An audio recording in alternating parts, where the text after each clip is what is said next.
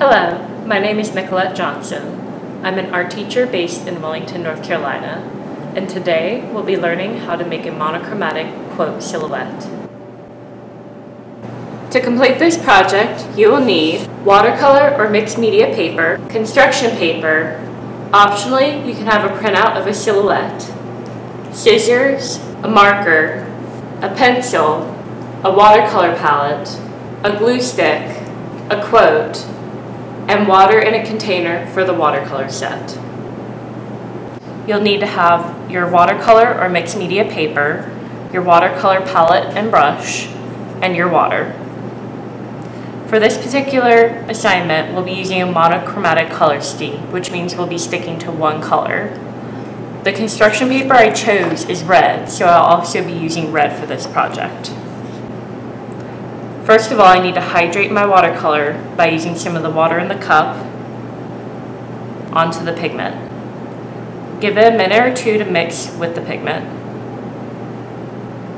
There are various techniques I can use, such as washes, which involves a lot of water and a lot of paint to cover the paper.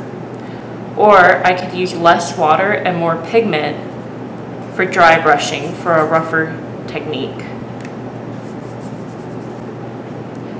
But really for this project, you can explore any kind of techniques that you'd like. I think I'd like to start with the wash and then apply polka dots afterwards. You can let some of the white seep through, and I could also add black to add a value. But I must only use red. I can't use any of the other colors on here aside from black. And when I do use black, I want to be careful because it can be quite powerful compared to other colors.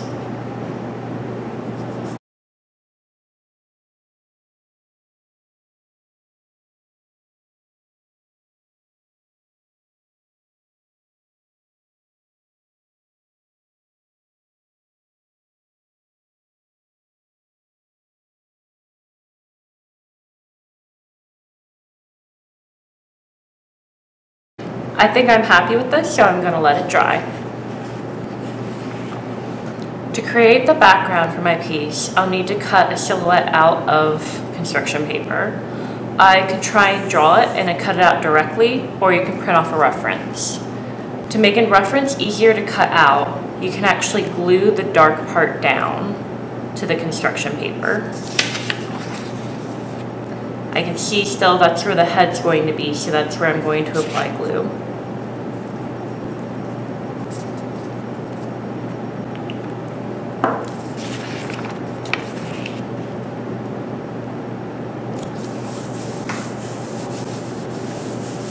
Because this is your project, you don't have to cut it out exactly how the image appears, but take your time and be more careful when you get to the face, because that can be an important part to tell that it's a proper silhouette.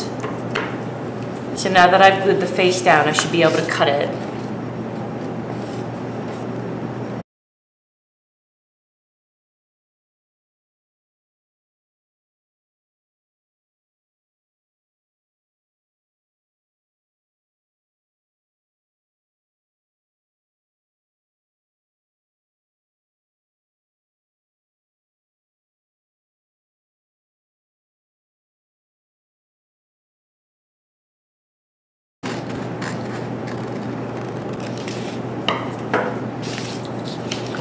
For this project, I won't need this piece,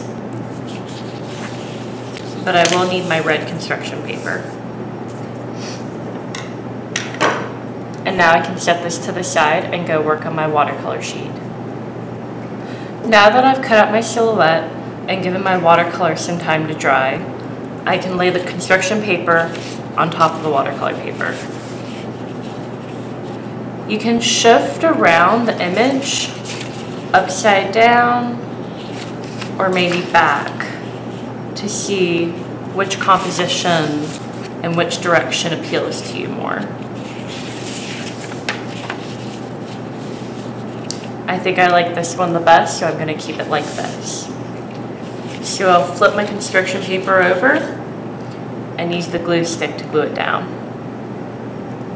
Make sure you get the outer edge as well as the inner edge of the construction paper.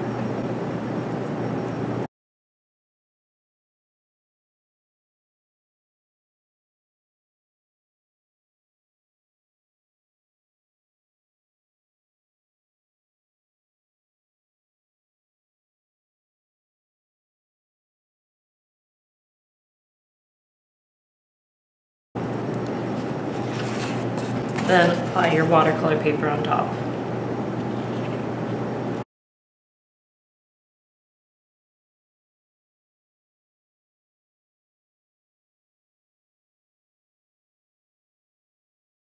Now you can write your quote in pencil to make sure you have spacing that you like. Make sure not to do the pencil too dark because you'll be going over it with marker, and you'll want to spell check before committing to marker.